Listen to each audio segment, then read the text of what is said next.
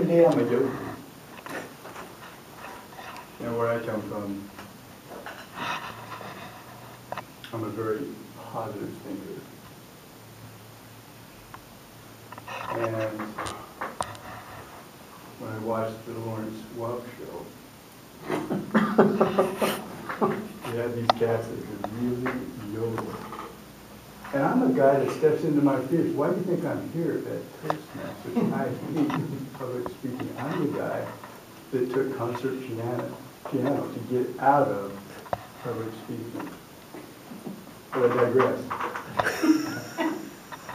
So I'm going to step into my fear about yodeling, and I'm going to surprise all my relatives at Christmas with a yodeling Christmas song. One of the ways that I'm going to do this is by positive thinking. So every day I get up in the morning and I look in that mirror and I go, I'll be a yeoman. I'll be a yeoman. Yes, I can do this. I can be a yeoman. Is that enough embarrassment? I think so.